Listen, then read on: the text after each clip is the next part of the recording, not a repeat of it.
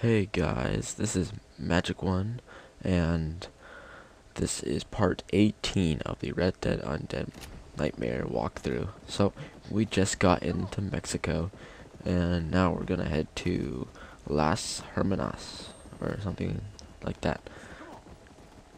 Yeah, Las Hermanas, or something like that. So, yep.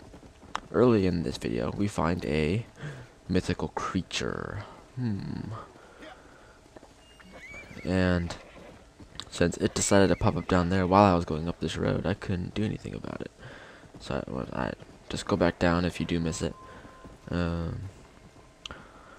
That's the only thing I hate about the horses, is that they stop when you're about to go off a cliff. It's very useful sometimes, like when you're going on a twisty road, but the blue area went away. So, but I still found the horse anyway. So just pull out your lasso, try and get him anyway. So that's him right there. I keep on missing with my lasso. So just keep on chasing it, even if the blue marker's gone, because you can still get him, and it'll still count towards the challenges. So here is the breaking sequence of the Horse of the Apocalypse.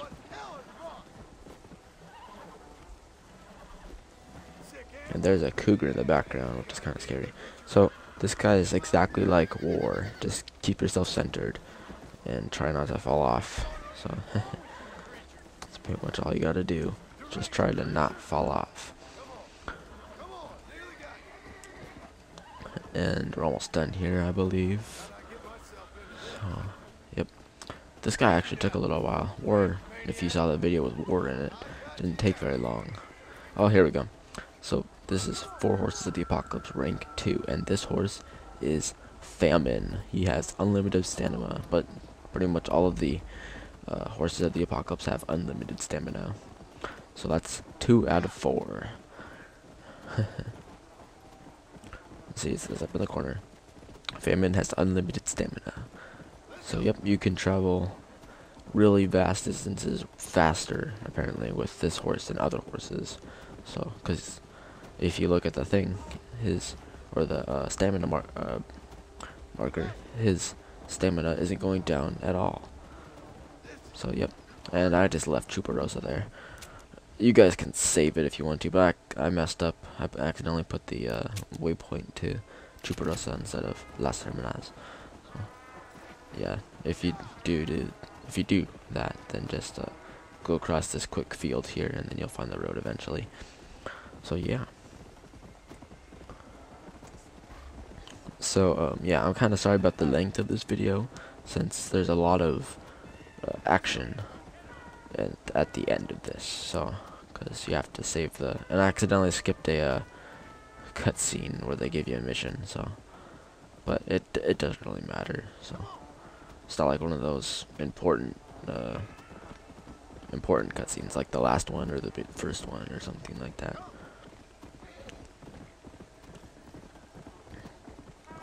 So yes, I'm here to confirm that I will be doing a the Da Vinci Disappearance Assassin's Creed Brotherhood add-on walkthrough.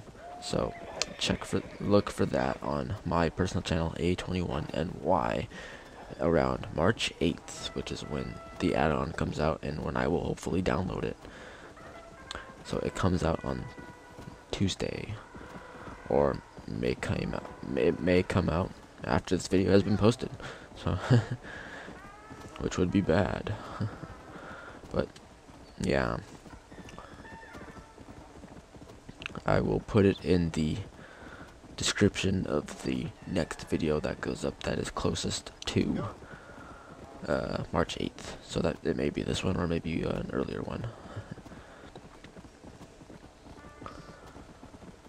So yep, and then I think there it is, we're almost there. It's like a little monastery place. It's like a big church, fortress church. There it is, see? It's on fire, like all the other towns here. And in Mexico, it really is worse.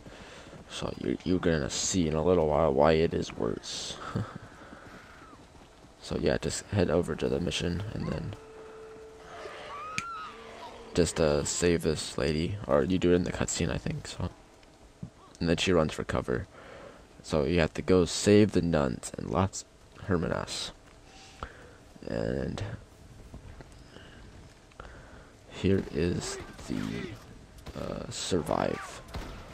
Here's how you save this town. And believe me, this is actually the hardest town to save in the entire game, or it's the longest one. So, and there's why. I'm not gonna count them right now, but there's like a full bar of circles up there. That's why it takes forever to finish this one. So this is why I really recommend giving those people ammo, and be careful around there. Try not to run. I think you can just jump between them. I accidentally kept on running for some reason. I wasn't even pressing A, and it still made me run, which is retarded. So yeah, if you do fall down, just try and find another way up there. So just do your Assassin's Creed style climbing right there, and watch out for that hole. I fell in there like a couple times. Yeah, it's kind of stupid. But feel free to kill zombies whenever you see them.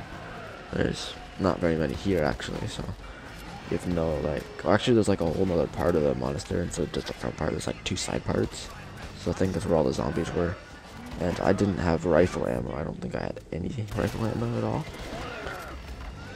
So that's one of the reasons why you have to go get the ammo caches, so that you can help give the survivors ammo, or give ammo to yourself, whichever you feel necessary. So I recommend giving ammo to them, since you get a circle filled. So I think that's more useful than being able to kill more zombies. So there we go, 1 circle has been completed. So since that guy beat me down, I decided to kill him. I missed the shot, but I still managed to get the execution kill. And apparently that wall, or the beam, was in my way. So, and I got Undead Hunter rank 2. I got like a bunch of ammo for it. So I gave this chick over here some ammo. And then I decided to go and get those people that were up on that tower some ammo. And I didn't fall in there. I almost did though. So I decided to give that guy some ammo. And then I think I ran out of rifle ammo after that. So yeah, I decided to quickly kill this guy. Quickly kill a couple of these zombies so I can fill up another one of those circles. And that one really got shot, like they all bombarded him with bullets, and that was a really stupid move. Don't jump. The screen will turn really red and then you won't be able to see anything. So yeah, and then that also means that you're taking tons of damage, so don't do that. So there's another ammo chest inside of this room over here, and unfortunately I found some zombies in this room. So found a fat one after opening up the chest. It apparently pauses them and stuff. So I found a fat guy, fat lady, and some other one decided to come through. Yeah, one of the little fast buggers, the crawlers. I don't know what they're actually called. Yeah, so just kill that one as quickly as you can. If there is anything, I think most of the stuff is still random. Like all games are pretty much random for every playthrough. So nothing is absolutely the same. So I didn't want to go through another falling. Didn't want to fall down in that tower. So, but instead I got caught in fire. So I wanted to go give that guy up on top of that beam or on top of that thing right there, some ammo, but I couldn't figure out how to get up there, so I ran in here. And then, so don't bother unless you can actually find a way in there. Then I got rushed by a couple nun zombies, so I don't support killing nuns, but apparently this game does, or not really, don't quote me on that. It's pretty much just because it's a monastery, so a church, so that's why I have to kill nun zombies, which I don't really like doing. I think the way up to that guy is really complicated.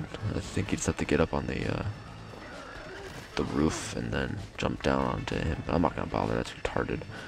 I don't want to work so hard to get this guy some ammo. And of course the execution move saves me again. Another fatso. I missed. Wow. Also take into consideration the amount of movement their heads can get while you're aiming at them in Deadeye. So yeah. And this thing's almost over. We almost saved this town. The longest town in the game. So yep. I think I do end up giving one more person ammo on that tower. So yeah. You don't really have to give any of these people ammo, but it was my personal preference since there's so stinking, since there's like so much. See, that's what I mean. I didn't want to fall off, but I did anyway. So, but there's just so many circles on there that it would be a lot more useful if you did just give the survivors ammo. Be a lot quicker and a lot safer, in my opinion. So I tried to figure out, but I got the chest first, of course. But I saw a way up there. Go on those boxes up there. So yeah, just do some Assassin's Creed style, climbing and jumping. So there's a guy right there covering the entrances. So yeah, you can just give that guy some ammo. I'm not even sure why they need ammo. They're still shooting. And I fell down. Because I suck at this game. And I'm probably going to change outfits in the next video. I don't like the US Army thing. So I'm in Mexico. I'm not from America. So I decided to give the two guys up here some ammo. And that fills out the rest of the circles. Or no, I only gave that one guy ammo. I tried to kill another zombie. Since it would be kind of a waste of ammo if I did just give that guy ammo, since I only need to kill one zombie to fill in that circle. So yeah. So I just jump down and kill one of them. But in the end you do have to kill them all, so gotta eliminate the last of the undead in the town to save it. And just so you guys are warned, I think zombies can fall through the walls or something, because one of them did that on my other playthrough. And just look for a crack in the floor and just chuck a fireball down it. So that's pretty much the only way to kill him. So yeah, well, here's the last zombie, and go check out my personal channel, and please comment, like, and subscribe.